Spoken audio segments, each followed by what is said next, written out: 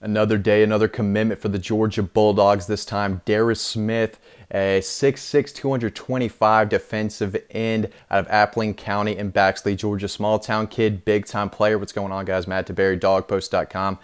Big commitment, a number of different reasons. The first one is Georgia's absolutely loading up on the defensive line in the 2022 class. They got Tyree West out of Tift County.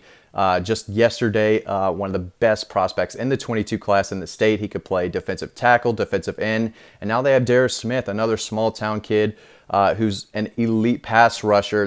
Limited film, limited offers right now, but that's all going to change. This is a guy who could play outside linebacker, defensive end. He knows how to get after the passer. Little bit raw still, but he comes from a program at Appling County where they just breed toughness. He's a smart kid. He's dedicated. He's motivated to be the best player he can be. And if you watch the film, it's easy to see why he is an SEC caliber player and why Georgia offered him last month. So again, he's not going to have 5 stars by his name just yet. He doesn't have the Ohio State offer, the Alabama, the Clemson offer. But Georgia offered him about a month and a half ago, mid-October, and they wanted him on the commit list. So that tells you how much they want him and how good of a player he can be at the next level. He can get after the passer, like I said earlier. He can stop the run. He doesn't go against the best competition week in and week out in a small town like that. But when you watch the film, it's easy to see the potential that he has. So just there's a lot to like about his game. If you're new to recruiting, you probably haven't heard of him because he's just now bursting onto the scene. But he's dominating at this level, and that's what you want out of a small town kid. He should be dominating if he's good enough to be at the University of Georgia, and that's what he's doing. And when I watch the film, I think of Leonard Floyd. Again, 6'6", 225. I don't know if he's really 6'6". That's what he's listed at. That's pretty tall, but he does have the length. He does have the size.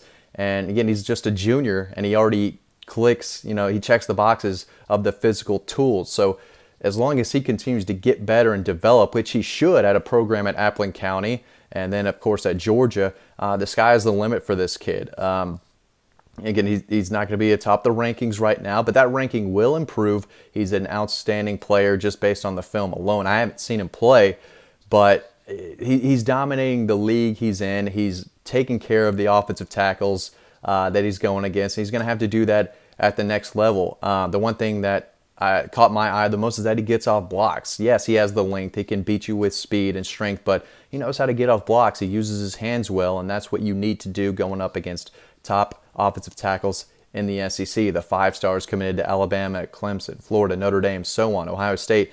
If you want to beat those offensive tackles, not only do you have to have length and speed and strength, but you have to know what you're doing. You have to get off blocks and then get after the passer, get after the ball carrier wherever he is, and that's what he can do. So his best football is ahead of him, 100%, but it's easy to see the potential he has on film because he's dominating his opponents. Again, it's he's not going against great competition, but when you don't, you should be dominating on every play, and that's what he does. So Georgia likes him enough to add him to the commit list here in the 2022 class, and it's a big pickup. I think he's going to rise in the rankings. I like everything about him, but mostly it's the potential that he has. He's just scratching the surface of what he can be at the next level. So this is a big-time pickup for Kirby Smart and the Georgia Bulldogs.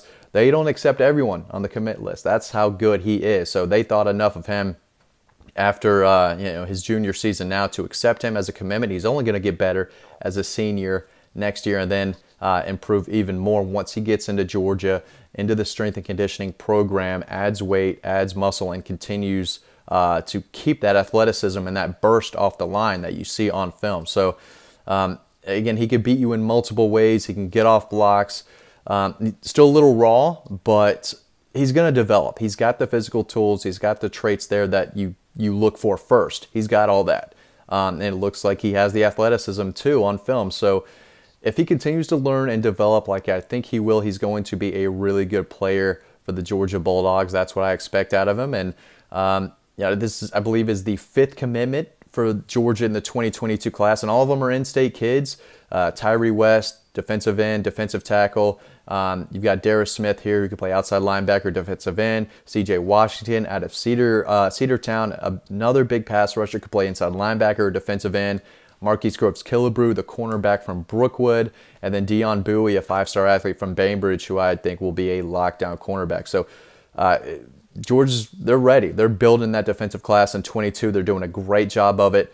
And they got another big piece of that puzzle, another big pass rusher from the outside linebacker position, a guy who can get after the passer. It looks like Leonard Floyd to me on film. And if you're a Georgia fan, you have to love that. He's got the length, the speed, the strength, and the potential to be a very, very good player sooner than later. So if you're a Georgia fan, go check out the huddle and make sure you go on to Dawg Post for the latest on Darris Smith, Georgia's newest commitment in the 2022 class. Guys, thanks for watching this video. I always appreciate it. Y'all know that. Make sure to stay tuned to the next video coming up right now, and I will see y'all over on the website.